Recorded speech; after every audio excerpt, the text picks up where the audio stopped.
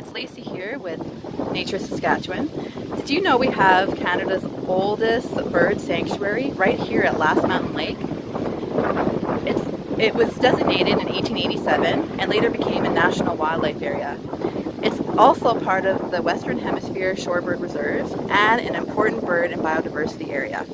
It was designated because thousands of American white pelicans and double-crested cormorants, black terns, Foster's terns come here and nest each spring.